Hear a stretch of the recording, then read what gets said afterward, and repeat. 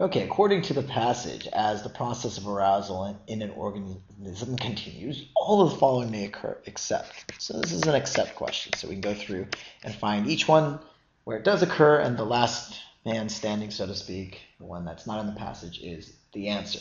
So let's look here at A and B, the production of adrenaline and the production of norepinephrine. Both of these can be found in line 25.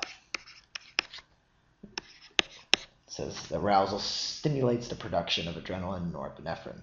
So we can find support for A and B. C, a heightening of sensitivity to stimuli. If you look back here around 13, 14, and 15, it says here the organism becomes more sensitive to its surroundings there in line 15.